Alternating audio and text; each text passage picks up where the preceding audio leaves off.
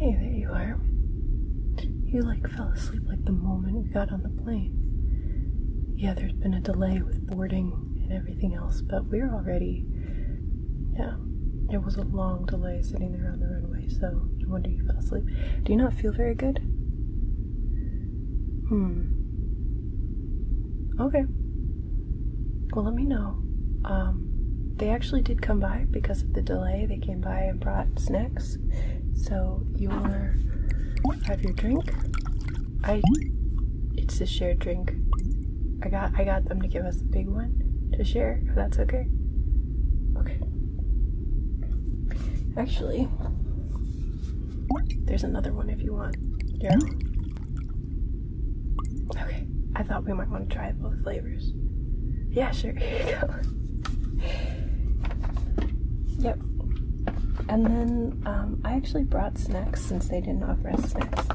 So if you want some of these mini cake sounds, I know you like your ASMR, but chia seeds.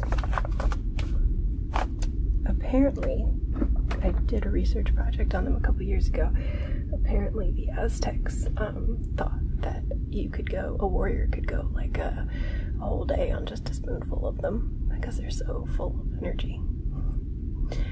But I mean, there's some good evidence for them. There were a couple studies about them I mean, you can go on PubMed, DuckUp. There's stuff about diabetes and changing inflammatory stuff. Good stuff. Yep. So, yeah, let's, I can, yeah, absolutely take a look, and if you like to read the safety manual, I'll let you do that.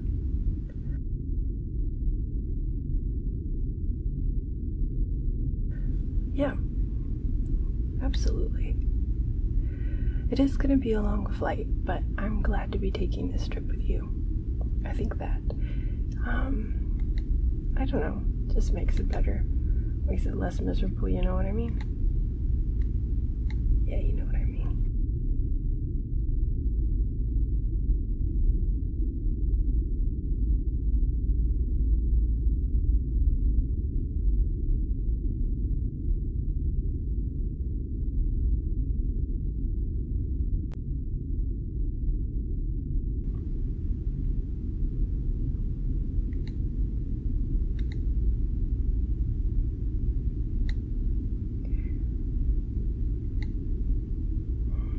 So yeah, I guess this is a 737-700.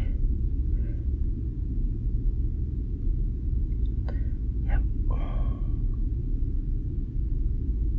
That's right, you did actually miss the safety talk. So I guess you have to go over it. We can talk about it together if it's something you're worried about. Yeah. The exit routes. Easy enough, right? One's on the wing. So, and how to put on your seatbelt, which you kind of already know. That's easy enough. And it's an interesting arrow they have. Look at that guy. He looks really miserable and scared. I think because the thing is almost, the laptop's gonna fall on him. Poor guy. Rafts in this plane are up in the top. I always forget to pay attention to that. So I guess somebody's job would be to get the rafts out. So yeah, they're over there, I guess. I don't actually see how to pull them out, do you? I don't know, maybe a flight attendant would show that. Assuming they were all alive. And then it shows you how to put them on.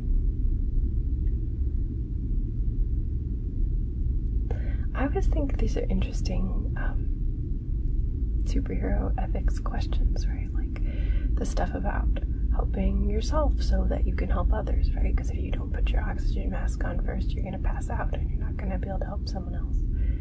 There is enough oxygen for everybody, so it's not like that's a selfish thing to do. It's not like you're, taking the oxygen. It would be one thing if there's like only one oxygen tank, and then of course you give it to the other person. That's the hero thing to do. But otherwise, all things being equal, resources being equal, and I like how they say look first, pull, and then pull out. Look first, and you open the door, sliding it to the side like that.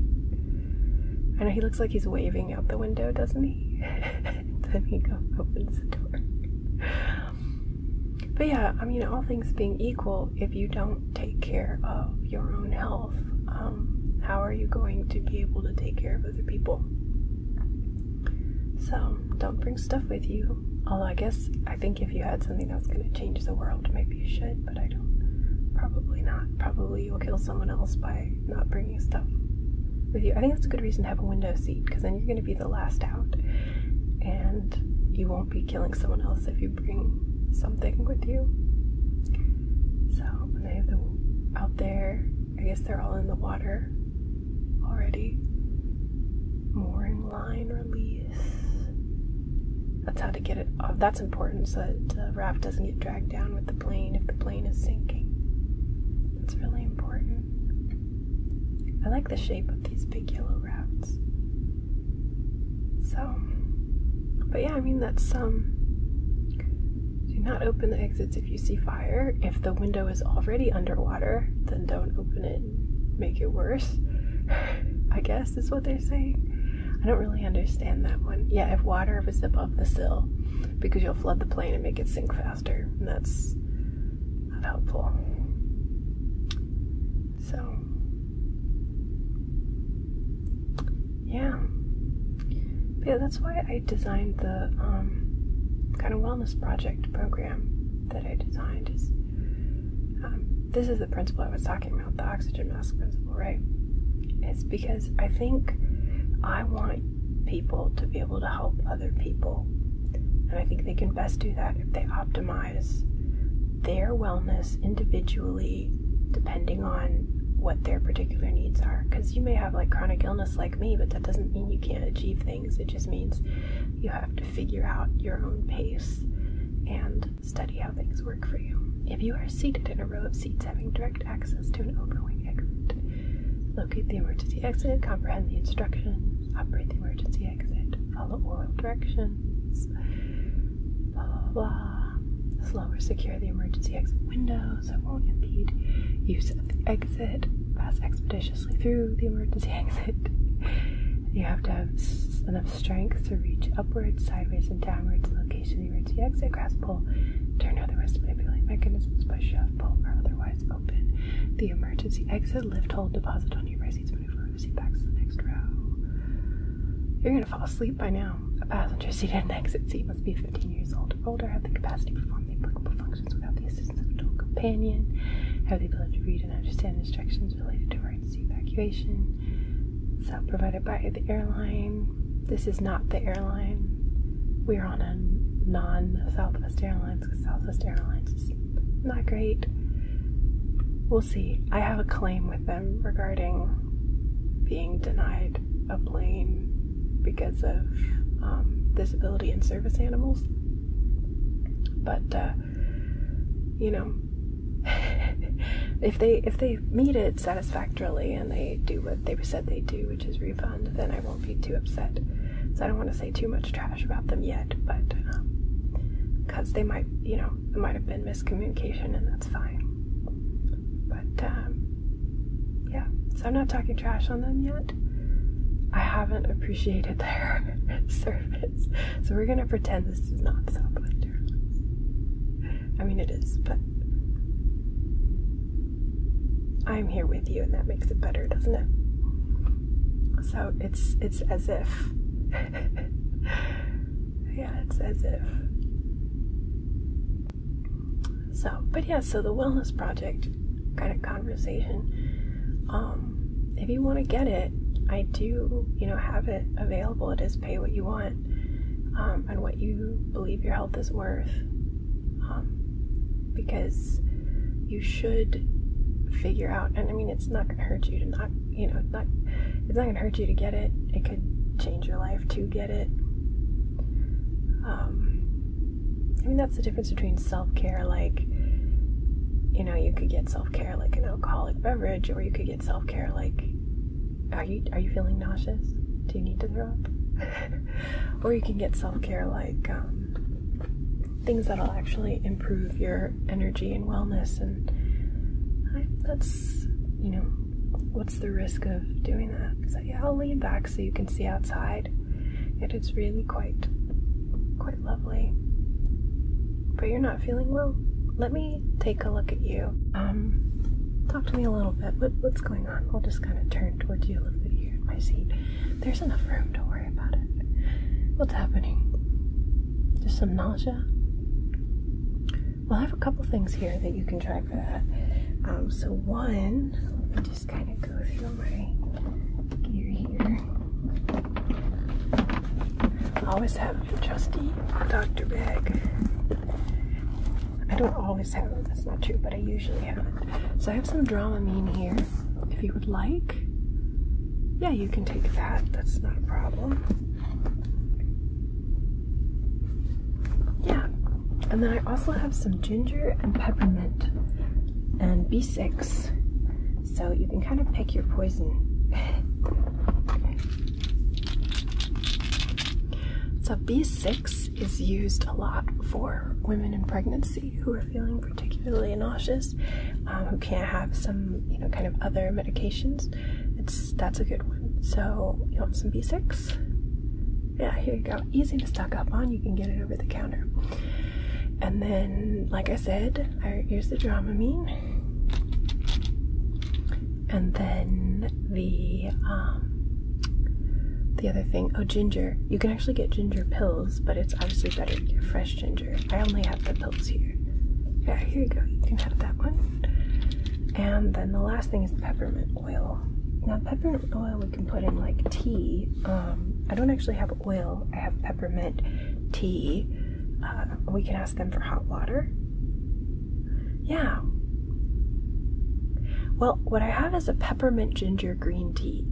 So it's got the green, which gives you a little bit of energy and antioxidation. And there was a recent study in China that found in older adults that green tea even helped to reduce depression. And again, I'm not promising to cure anyone's depression with tea, but I think that's awesome that it helped to, in that study, it helped to reduce their depressive symptoms. And then it obviously has the ginger for nausea and the peppermint for nausea. And since you like ASMR, those are good things for like tingly, you know, ASMR type stuff. It's actually right down there. Yeah. Well, because I stock it in the Tingles Tea store. That's tinglestea.byjenfinelli.com. I have peppermint ginger green there. But we have some right here. Yeah. We can ask them for some hot water. Yeah. So I actually went ahead and asked them for hot water already because I thought that you might need it. So let me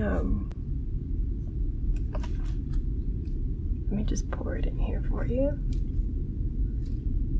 Okay, there you go.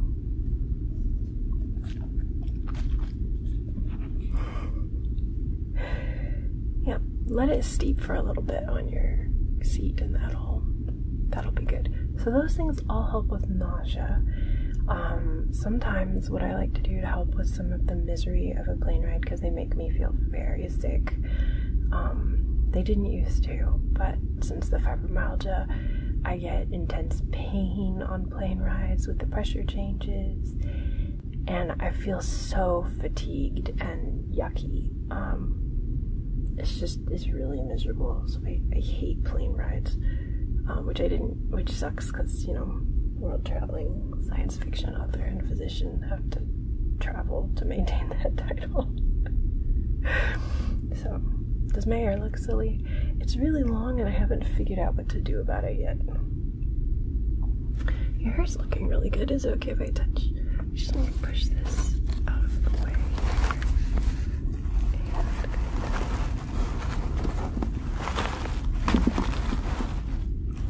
You do have lovely hair. It is really great. Oh, sorry. Didn't mean to bump your hair bow there.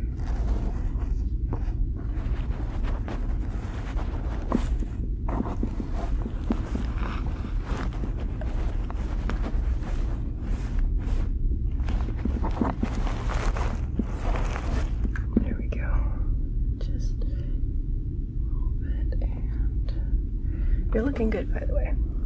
Not a disaster mess like me.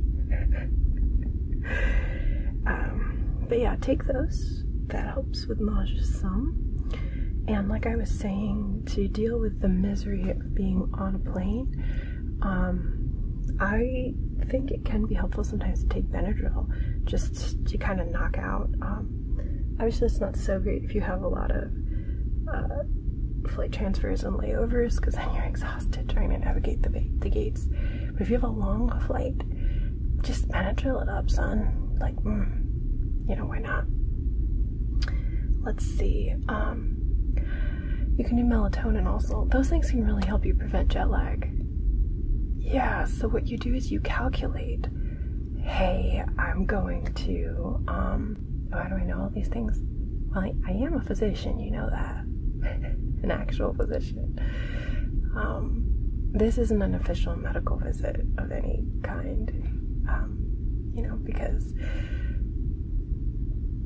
disclaimers are important, and also you may have individual health issues that I don't know about, so everybody's different, everyone's body is different, but this is some general information, education. Yeah.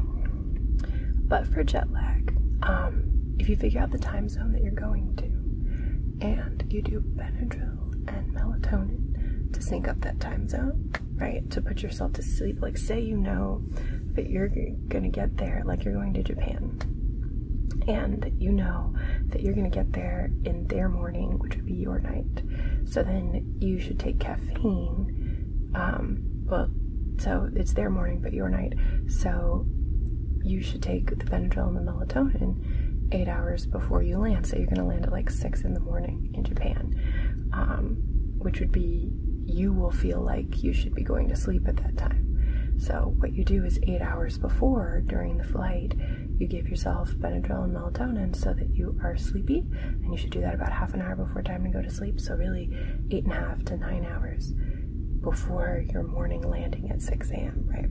Take Benadryl and melatonin, put yourself to sleep.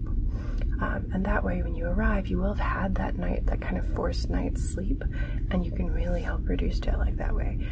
Obviously it's the opposite if like you're gonna arrive at their night, and like say you're arriving at, you know, 10 at night, and you're gonna need to be sleepy, and it would normally be your day, right? Like if you're in England or the US or something like that, it would have been your day.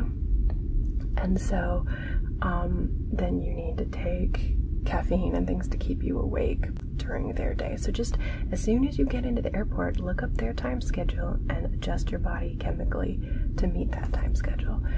And that can really help with jet lag. It can make a big difference because jet lag is the worst. It sucks. The other thing is upping your immune system before you travel, because it is so miserable. Sometimes I find that it helps a little bit to rub, like if you're feeling stressed here and here, and then, not here, that's not correct, here for like nausea, here, also here, here, and here. So I can just kind of, it's not so much for nausea as for the stress, just kind of help you rest as you're getting, and you know, a little head massage never hurt anything. It's good that we're so good friends. But anyway, travel diseases. Last time I traveled just to Arizona, and I'm fully vaccinated. I still got, you know what? Yep, the old 19, and that was terrible, and I felt super sick and miserable. And you know what I wish I had done? I wish that I had worn a mask on the airplane, even though that's maybe a little weird and makes people think I'm not vaccinated or something. Like, wearing a mask on the airplane would have made a difference. And I wish that I had taken immune system uppers on my way. Yeah, like echinacea or elderberry. I haven't seen a ton of evidence for elderberry or echinacea, but I also haven't checked. I just know, because I know my herbal folk remedies, I know they're traditionally used as immune system uppers. Actually, I do have my laptop here. What you can do anytime you want to check a herbal you can go and, you know, see what kind of studies there are for it. You can go to pubmed.gov. And here we go. Here is evidence-based. This is an article in the Journal of Evidence-Based Complementary Alternative Medicine in 2018. It's a large review where they spend some time looking at the studies that have been available for immune system boosting. This review included 82 eligible studies to consider the preventative role of certain nutrients in immune clusters and in, you know, helping prevent things like the common cold, which is where the old 19 evolved from. So regarding vitamin C, regular supplementation has shown that vitamin C reduces the duration and the severity of common colds. And there's varying studies on that. There's also studies that they're not mentioning here, but there's also studies that showed that it made no difference. But helping the duration, it could, you know, could be a good thing. Considering zinc, there's good evidence for that. The supplementation may shorten the duration of colds by approximately 33%. So patients can be instructed to try zinc within 24 hours of onset of symptoms. Patients with vitamin D deficiency and those not receiving bolus experienced the most benefit from adding on, you know, vitamin D depending on your age. Echinacea prophylactic treatment with this extract, 2,400 milligrams a day over 4 months, appeared to be beneficial for treating or preventing the common cold. So it's very interesting. People can try it, but there are a lot of further studies needed on the topic. So you can actually read the whole review article. It is available as free full text from PubMed Central. And it is in a peer-reviewed, researched, you know, medical journal. Again, it's called, this particular article was published in 2018, Evidence-Based Complementary Alternative Medicine. It's called Self-Care for Common Colds, the Pivotal Role of Vitamin D, Vitamin C, Zinc, and Echinacea in 3 main immune interactive clusters, right? So the idea being, if those things can help boost and support your immune system, none of them cure or treat viral illnesses. Someone who tells you that is misspeaking. I don't want to say they're lying, they might just be misspeaking. But, you know, those kind of things. But the idea is, if it can help to improve, someone should be wearing a mask or traveling or being careful when they're traveling. You see what I'm saying? Like, if you can take something that is helping to change duration of symptoms for something as simple as a cold virus, then, you know, probably the idea is, since viruses are really only fought by your immune system, unless you have certain antivirals, and there are not antivirals for the vast majority of viruses. So then what those things are really doing is helping to boost your immune system. So, yeah, we could go into way more depth about it. And things like elderberry, right? There's another, so that was a 2018 article. There is another one in, I think, the British Medical Journal, or BMC, Complementary Medicine and Therapies in 2021, which was a systemic review of elderberry for prevention and treatment of viral respiratory illnesses. And they kind of look at, they did a systematic review and searched 6 databases with 2 different studies. They screened 1,187 records and included 5 randomized trials on elderberry for the treatment or prevention of viral respiratory illness. They didn't find any studies linking elderberry to clinical inflammatory outcomes, but they did find 3 studies measuring production of cytokines ex vivo after ingestion of elderberry. So it may not reduce the risk of developing the common cold. It may reduce the duration and severity of colds, but evidence is uncertain. It may reduce the duration of influenza, but evidence is uncertain. And compared to like oseltamivir, something with elderberry may be associated with a lower risk of influenza complications. It does have some effect on inflammatory markers. One small study compared elderberry to diclofenac and provided some evidence that it was as effective or less effective than diclofenac in cytokine reduction over time. So it may be a safe option to kind of add. There's no evidence that it overstimulates the immune system. Evidence on everything else is uncertain. So that is according to this systemic review, and I like it because they really lay out what their concerns are and how their methods are. There was another article in 2019 in the Journal of Complementary Therapies in Medicine, which was a meta-analysis that included a total of 180 patients, and found that elderberry might be a good alternative to antibiotic misuse for upper respiratory symptoms, because sometimes people who have a viral infection will try to take an antibiotic, and actually that'll make you worse. And a potentially safer alternative to prescription drugs for some things, right? For certain symptoms, like upper respiratory infection symptoms. So, that's interesting. So it can't hurt unless you're allergic, right? It can't hurt to try elderberry and echinacea, because unlike ginkgo or some of the other more dangerous supplements, they don't have side effects of harm, right? Ginkgo can make you bleed out. St. John's wort can make you have severe serotonin syndrome, especially if you're taking it with something else. And you can, if you take it with a prescription medication and you don't know about the interaction and you didn't tell your doctor, St. John's wort can actually kill you.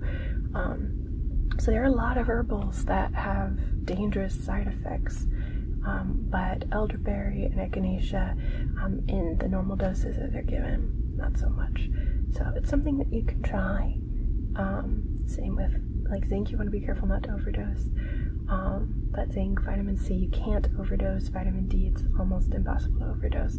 So all of those kind of things, it's helpful, and I wish that I had supplemented with them before I flew to Arizona a couple weeks ago, because that and wearing a mask, I think, would have been helpful, because I washed my hands a lot and I didn't touch anyone, but travel is yucky and disgusting. The lady next to me on the plane to Arizona was very clever, and she took a wipe and wiped down everything on the plane that she was sitting next to, and I wish I'd done that also. That would have been good. So, because even being vaccinated, it was not fun. I really didn't enjoy, the 19. I felt really miserable. It was really painful, and I thought I was having a fibro flare, but it wasn't a fibro flare. Because fibro flares are not contagious. So, yeah. So those are things that you can try when you're traveling. Yeah, so I do travel medicine and herbal medicine consultations, actually. So if you are traveling anywhere and you are curious, healthcare.byjenfinelli.com. I do both travel and herbal consultations, so I can help you find more in-depth research.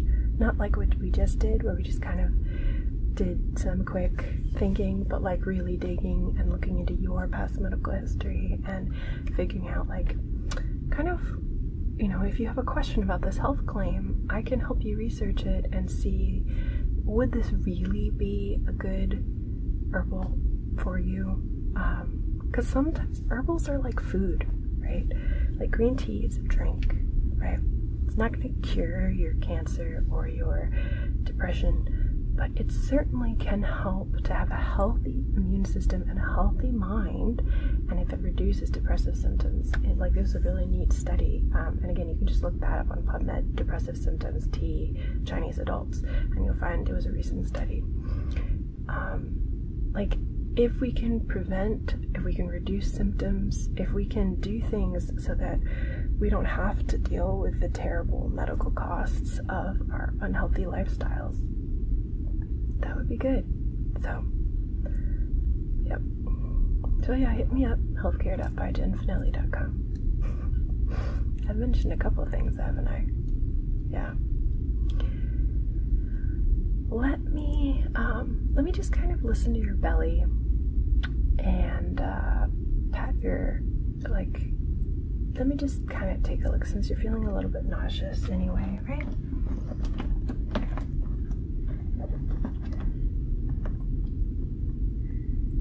It's not a big deal.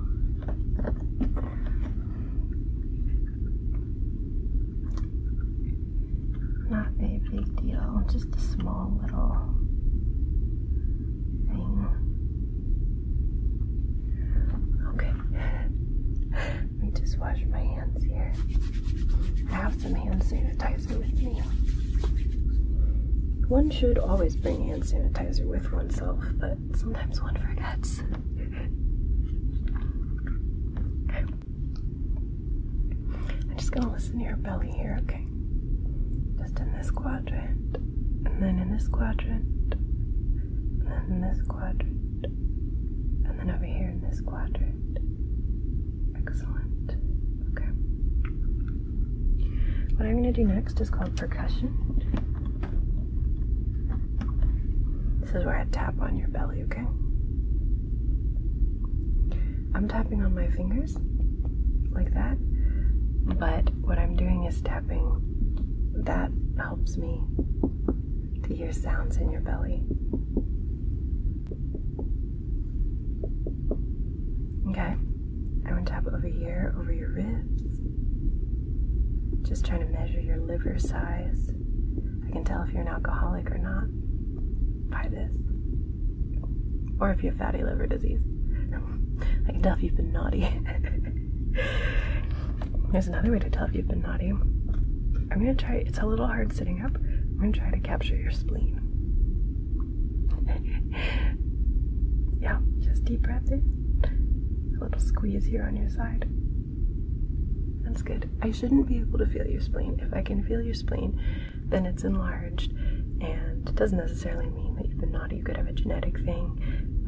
There could be something else going on, but an enlarged spleen, like after changing kissing partners, could indicate, you know, oh, you've been around a little bit, you have some mono. I am just teasing. But you should be careful, because if you get mono and you have an enlarged spleen, then you shouldn't be engaging in the hardcore sports and so forth, because your spleen can burst from like if a footballer whacks you or something. Yeah. So you gotta take care of yourself. So I'm going to push in your belly here on this side, and I want you to take a deep breath. Okay, deep breath in and out. Okay. Alright. Yeah, I'm looking for what's called Murphy's sign there. I'm looking for your gallbladder and see if there's anything wrong with it. And then here, I'm just gonna kind of push in this lower right hand quadrant. And release. Okay. And then can you tap your foot on the floor for me? Good. Alright, so that's good. That's all good stuff. Can you lift your knee up to your chest? It's an easy way, rather than me manipulating your body, for me to kind of check. Try to touch the opposite chest with your knee, like right knee to left breast. Okay. That tells us good. I mean, your tummy's doing really good. So no emergency signs, right? We don't have any emergency signs. Are the things starting to kick in now? Okay, good. That should help. That should help. Alright. Well, yeah. Rest well. Try to take a nap. Would you like some Benadryl? Yeah. Melatonin instead. I don't know if you want to be taking melatonin during the... Well, yeah, it's almost evening. Yeah, that's fine. There you go. There you go. Alrighty.